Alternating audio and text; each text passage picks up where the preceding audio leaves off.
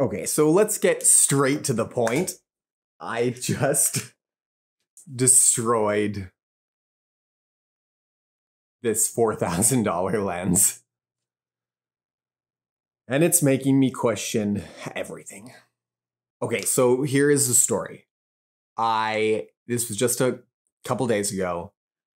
I was finishing an engagement shoot downtown Toronto, and I was saying goodbye to the couple. And as I was saying goodbye, I could feel something like on my leg. And I was like, wait, what? And it was one of those moments where you're so sure something else is happening, but then something else is happening. So I was confused because it felt like my camera was dropping, but I knew that wasn't like possible.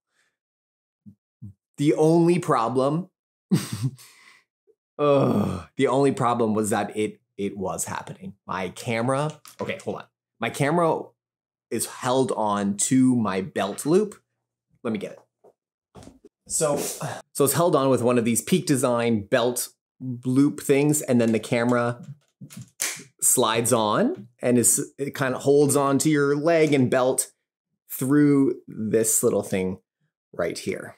This has been very trustworthy for me, I suppose. I've never had any issues with it, except for this day, where this little loop, anyways, there's a little loop that loops around your belt and you're supposed to tighten it. Well, I am pretty obsessive about making sure that this thing is tightened really tight so that my camera doesn't fall off and hit the ground.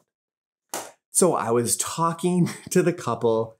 Your film is going to take this long to process, blah, blah, blah. And then all of a sudden, with all the horror, my Contax is falling to the ground, and I try to break its fall. I try to grab it before it does, and I just catch it in time to where the whole thing isn't demolished, but it demolished the lens. So I think if I didn't catch it, the whole thing would have just been in pieces. But I managed to save that much right here, right? So this side is lower and this side is higher. A few things ran through my head. First of all, I wanted to cry, but I just held it together, and the client was still there. I dropped it, I picked it up, and I just tried to collect my thoughts. Okay, oh, it's fine. The gear's fine. Put it away, everything. Say goodbye. Try to make it a really good experience at the end of the shoot, and then go around the corner and hide and cradle my poor camera. After I wiped the tears, I didn't really cry. But after, I did feel very overwhelmed though, because it's not like I can just oh, it's an easy thing to just buy another $4,000 lens. So my first thought is this sucks. What am I gonna do? So the first thing that came to mind was oh, well, I send my Contaxes to this place in New York to get them serviced every so often. And I was okay, no problem. I can send it to them and see what happens. I can get it fixed. Oh, and I have camera insurance. So this is very important. If you have any type of gear, any amount of gear more than just one camera, and you are using it regularly, if you have any type of business and you're relying on your cameras, get camera insurance. It is one of those expenses that it doesn't feel great to do it, because you're I'm suspending a few $100s a year, and you don't see benefit from that necessarily. But now I see the benefit of it. But my insurance looks like it will cover it, so that is a relief.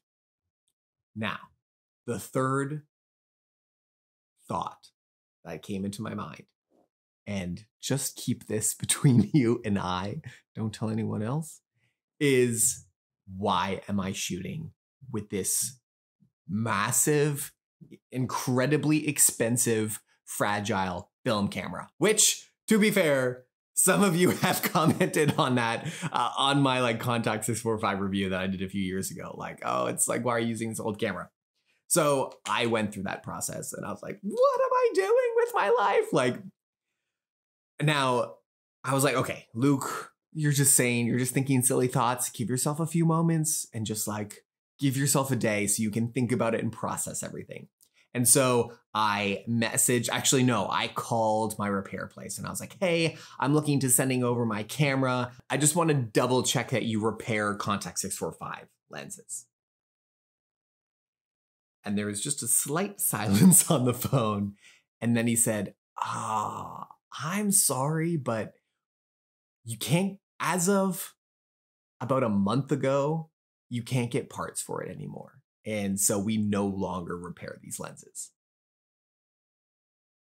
Wait, what?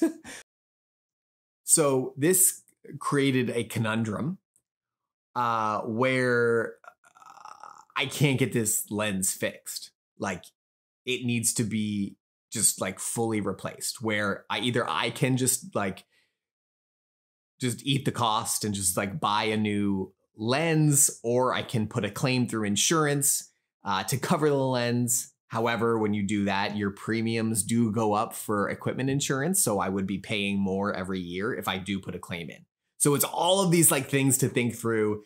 And then I'm like, well, why am I even shooting film? Like, why don't I just keep it more simple to digital cameras? And then I'm not concerned about these like old cameras that I can't get fixed if I break them. So these are all the current thoughts that are running through my mind. Now, once I did give it a day and I like took a little break, I went to sleep, I woke up the next morning, I was like, okay, I am still dedicated to the shooting film part. But it has made me second guess the type of camera that I use. The reality is that there are so many wedding photographers that do use this camera. It is such a popular camera, and the reality is there aren't that many of them left. They don't make them anymore. They stopped making them quite a long time ago because it's being so used with wedding photographers. There's just less and less parts because you use it, you're going to break it eventually, you're going to need to get it repaired. And so there's no more parts available. Really, the only thing you can do now is just like source parts from other broken pieces or something like that. I don't understand the whole repair world that much. So the only good thing that has happened out of this process, and this is something that Ali told me like right away, and it's been true over the years as running my own business, I have found that sometimes the worst things and sometimes the most unfortunate circumstances can bring about some really good things in your life. And I don't think I would have ever considered selling these and looking into different type of film equipment if it wasn't for this. So I know this is a little bit of a different video than I normally make, but I thought it would be really interesting to share on my channel because it looks like this is going to be a bit of a recurring video in terms of finding kind of a new solution and a new way of shooting film with weddings, because it doesn't seem to justify by like using these, especially when, okay, ideal scenario is that my insurance will cover this lens and they will send me a check for a full like reimbursement of the lens. Now, if that happens and I have $4,000 sitting in my bank account, will I go and buy this lens again? And this is a great question to ask yourself for things in your life. I've asked myself this question in different ways in my business. Like, if I didn't have it and I had just the money, would I buy it again? Right? That's a great way to kind of like look in at your own situation when you're not sure what to do about something, or if you feel like you need to shake something up in your life. So when I think about, like, I have 2 bodies and 2 lenses. And I'm sure that 5, 10, 15, I'm sure that's like $15,000 worth of gear. Maybe a little less than that. That's a little extreme. Maybe 12,000. If I had $12,000, would I go out and buy these 2 Contax bodies?